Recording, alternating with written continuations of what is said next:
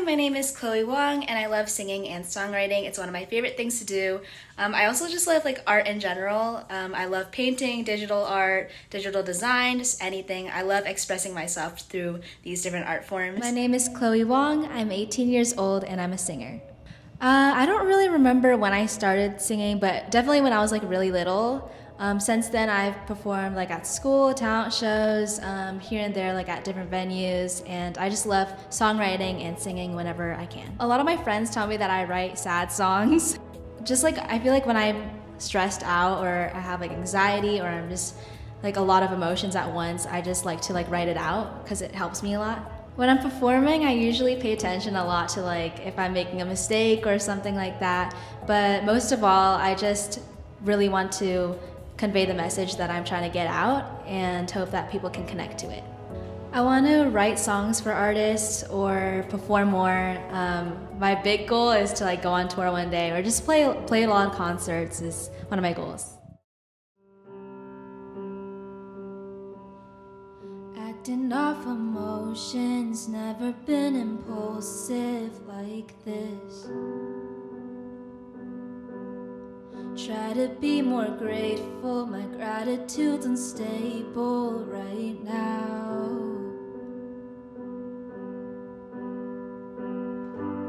I just wanna know the lessons left I have to learn. It feels like I've been here before, too many times around, just to get let down.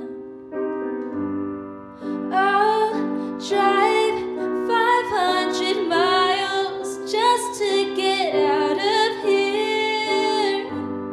Stay out if it takes forever. Will my problems disappear? Still too young to figure out what to do from here on out. I can't decide what's best for me, so I'll just stall and see. Hi there. Could you introduce yourself real quick? Hi, my name is Chloe Wong, and I'm 18 years old. All right, Chloe, how did the audition go today? It was really good. I had a lot of fun. And then what did you perform for us today? I did my own song.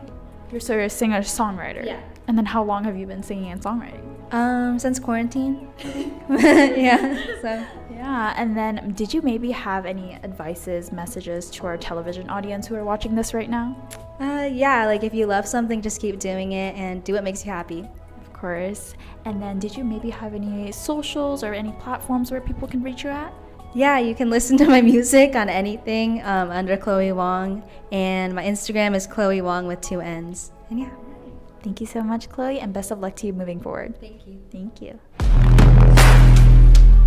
今日ここからスターが生まれるということですから。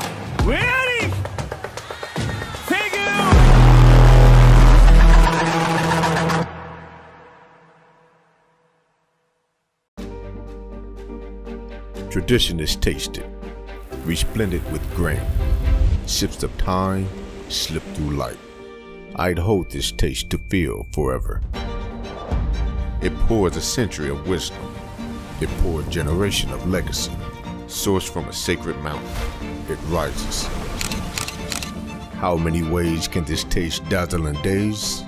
This taste lives forever.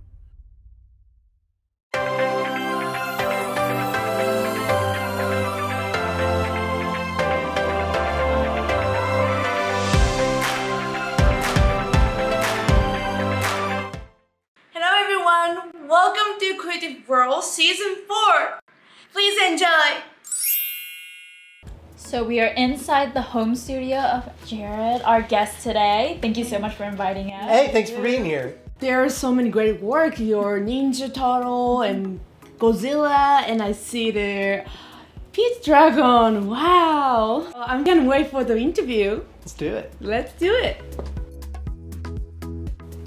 Today we're here with concept artist Jared Krichevsky. Thank you so much for joining us, Jared. It's so nice to meet you. Nice to be here, thank you. Of course. So first question, could you maybe tell us about some of your most popular works that the audience may know? I guess most recently would be Godzilla and Kong, where I designed Godzilla Evolved, Suko, Shimo, Scar King. For the last Godzilla vs. Kong, I designed Mechagodzilla for that movie as well. I have to ask you an honest question. What is the concept art? Yeah, concept art is the process very early on in the movie, in the making of a movie, where they have a script, but they don't know what anything looks like yet. So they come to a concept artist and say, hey, can you figure out what this stuff looks like so we can have a better idea of what we need to build or what needs to happen in production. So sometimes it's very early on in the script phase. Sometimes the script hasn't even been written completely. So so they come to someone like me and they say, hey, can you figure this out? And then I work very closely with the production to make that happen. I see. So you're creative. It's the early dreaming stage of the process. So directors really like this part. It's really fun for everybody. Do they give you like qualities like it has to have this, or do you just start from like a blank slate? It depends. Every situation is different. Sometimes they're very specific. It has to look this way. It has to do this. Other times they're like, we have no idea. Here you go, free reign. Yeah. So it really depends from project to project and director to director. So do you get to involve with the process of filming? No, usually once I've produced my art and part of the process, it's see you later, and I don't see the movie until 3 years later. Whoa. So yeah. It's different department, huh? Right. It's very early on in pre-production. So there's pre-production, production, and then post-production. So in the pre-production stage, it's writing, storyboarding, and concepting. And have you ever, so how long does that process take from like? It depends on project to project, because and what their needs are. Sometimes they have a lot, sometimes it's very little. It all depends on the movie itself. So you do everything from coming up with the idea of the creature to 3D printing, I'm guessing, and then painting, designing, all that? Yeah, it depends. You know, it's all dependent. But usually I just get a vague description of the character or creature, and then it's up to me to develop the look of it, and then we go through a process of back and forth of like change this, change that, and then we all just kind of figure it out together. That's why it takes a long time, huh? It is to make a movie is a very big process. Is it harder when like companies are like, you do whatever, you have complete creative freedom versus like, you know, more information? Yeah, sometimes I have complete, total creative freedom to do whatever I like. And those are always great, but daunting, because I'm like, oh my God, it's up to me. So every situation is totally unique. Does it ever be like, oh, you have a great idea, and then the company's like, no? There might be restrictions on certain things that they want, but usually they're very trusting. They come to you. They know that you've got a certain amount of experience, so they're pretty trusting of you and your process throughout it. Do you have your favorite movies you've done or shows? Which one was your favorite? Well, I loved Godzilla x Kong. Obviously, it's. That was a great process. I do love Pete's Dragon, which is a the Disney. So I designed a dragon for that, and that was a very sweet movie, and I really enjoyed the final results as well. So the Ninja Turtles, obviously, because that was a bucket list project for me. Very exciting to be a part of. So you said you do like 3D printing once you've created it, and then do you also like paint and do everything from start to finish yourself, or? Sometimes, yeah. If they request it, I'll produce a maquette of it. So a lot of the times I work depending on the client, I'll draw or I'll use 3D. If they really want a 3D maquette that they can show off, then we'll 3D print those and produce those for the clients as well, so they can. So everybody, you know, it takes a lot of people to say yes to something, so they all have to approve kind of every angle of it. So yeah, it can be a very big process. Yeah, absolutely.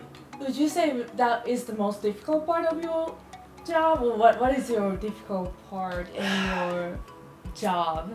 I guess it's not difficult. It's just the hardest part is kind of figuring out what they want, right? And how do I give that to them in the way that they want? Because some have very specific visions that they're trying to achieve, and I'm trying to kind of fit in wherever I can, you know, to make sure that they're happy. So I think maybe that's the difficult part, is just making sure that the client gets what they want and that they're happy with what they get. Yeah. And we're in your studio today, so does the magic happen all here? Yeah, it does. It's just me in my little garage. Sometimes I will go on site to work with them directly, or nowadays it's mostly through Zoom calls, phone calls, things like that. But I've certainly sat side by side with directors on various projects. So. And do you work sometimes different projects in once, or can you focus in one project? Yeah, sometimes I can juggle multiple projects at a time. Sometimes there are waiting periods, so I send stuff off and I'm waiting for notes. So in that case, you know, I'll work on another project in the meantime. So yeah, sometimes you can juggle quite a few projects all at once. So it all depends on, you know, how busy the industry is. Yeah. So like one part of your work you're doing maybe like Pete's Dragon, and then you have to do like Godzilla or scary creatures. Yeah, that happened.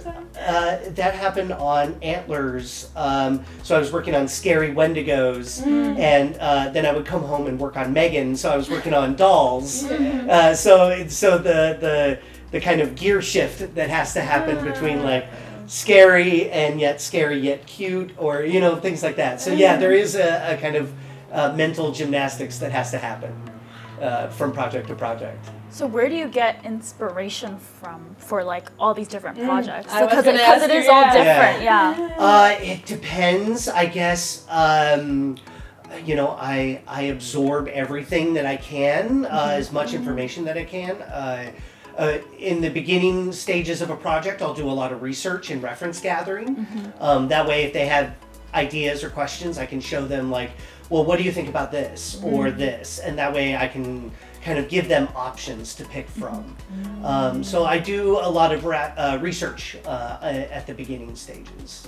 So it's not like only creative, you do research. Yeah, there's a lot of research that can be involved sometimes, because they might want a scientific reason for these things. Right. So I have to be able to back that up as much as I can. You have to do that. So, not always, but sometimes. Yeah, there's a little leeway in there, but yes.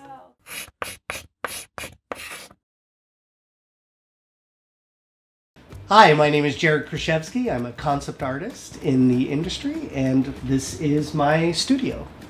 So I use a program called ZBrush, which is a digital sculpting software, and is largely the primary sculpting software in the industry.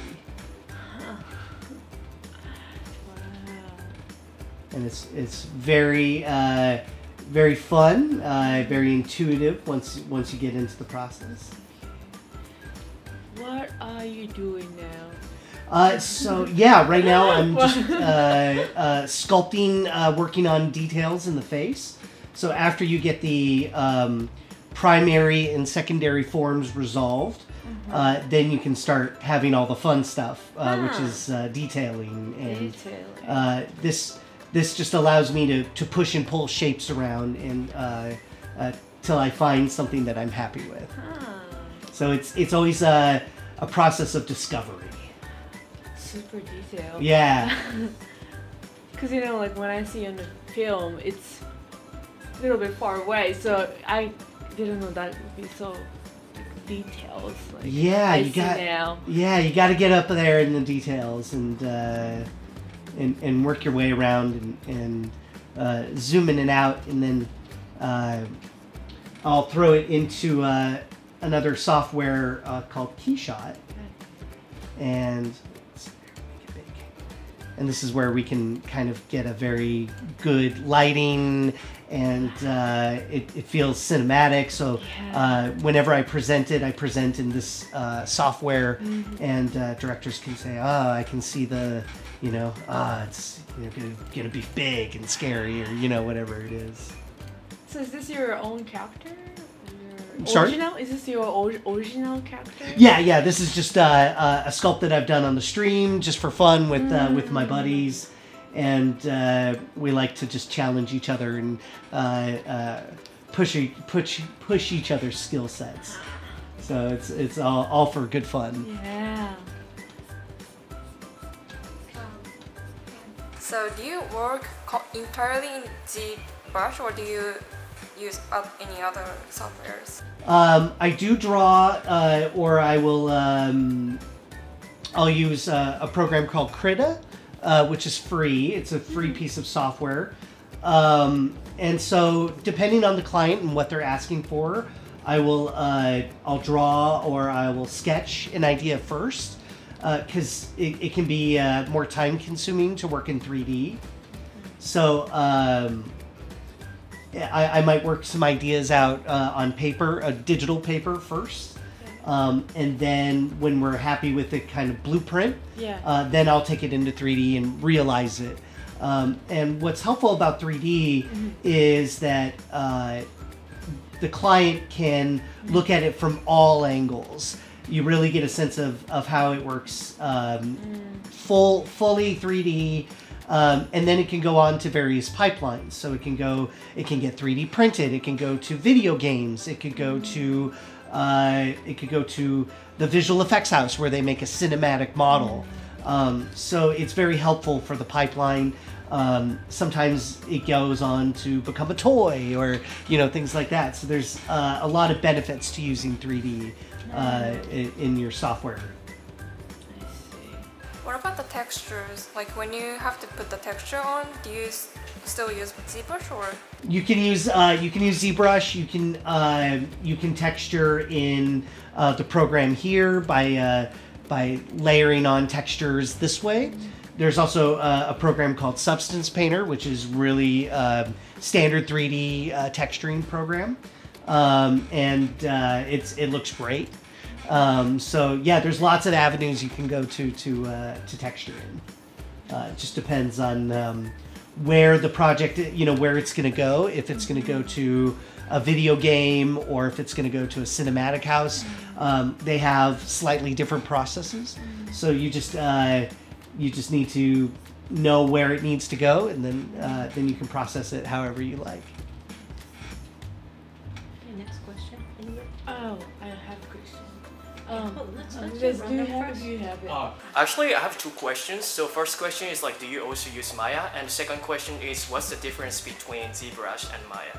I do use Maya.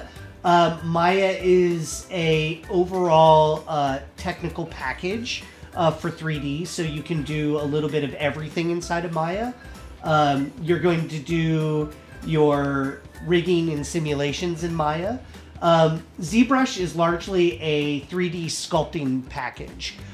So when we need to get like all the little details like this, then we're going to use ZBrush for that.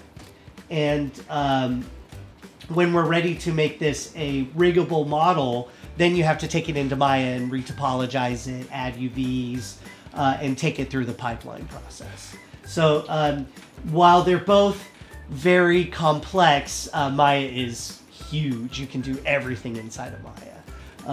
But ZBrush is largely just sculpting focused. And I think it looks like the ZBrush is very based on drawing.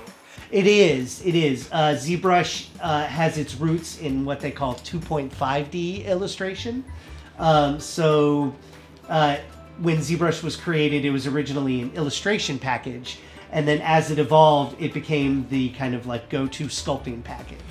So there's a lot of weird quirks inside of ZBrush that you can do for presentation and things like that. So it's very fun.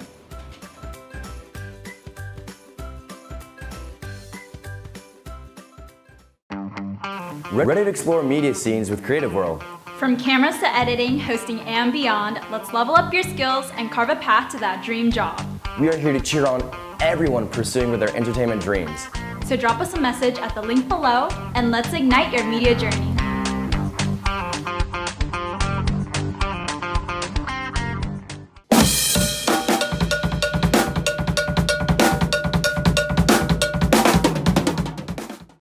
YOYOKA is a 14-year-old drummer from Japan who now lives in Los Angeles. In 2021, she was the youngest drummer to be made on the top 500 drummers on the historical website Drummer World. She has made 2 appearances on the popular American TV show Ellen, and here's our pick for today.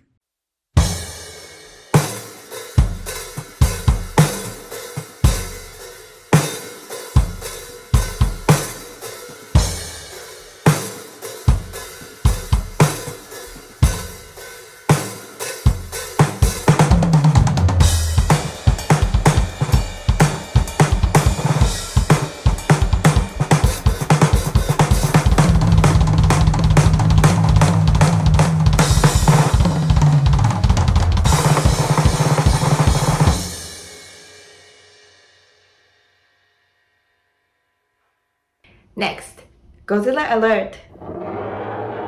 The defo real line. So this is kind of like a chibi or deformed but realistic style of Godzilla. And there were a few offerings. One of the first ones was this gigantic defo real Godzilla 1954. The Rick Boy version featured not only the light up dorsal fins, but also a train where you can swap out the arms so Godzilla can hold and bite the train. Fans of Evangelion and Godzilla can rejoice with the Godzilla X Evangelion collaboration.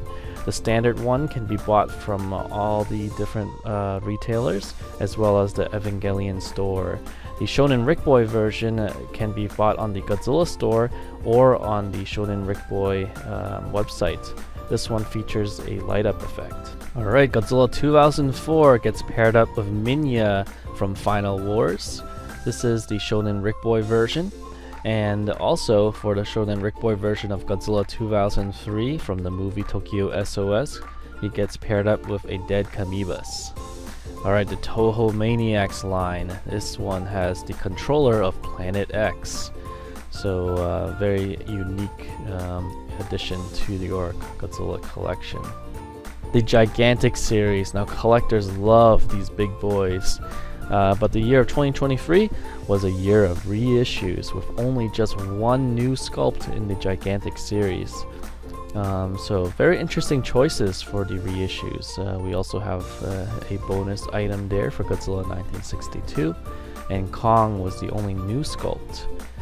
So let's first look at Godzilla 1962. So this version has the light up feature and also has this kind of bonus character, which is pretty big. And I can't remember exactly which scene this cartoon character is from, but this was issued once for the 30cm version of the X Plus Godzilla 1962, but I think it had like a box behind him. This time he's fully sculpted with showing his back as well. Alright, Kong 2021 is the only new sculpt in the year of 2023. So let's see. So Kong looks like Kong.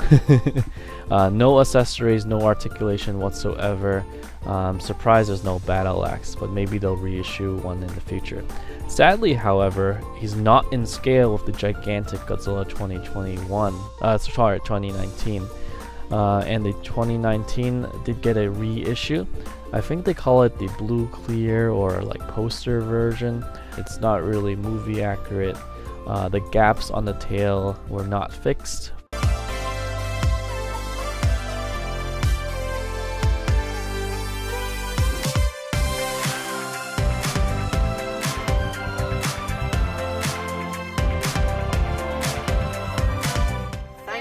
for watching Creative World.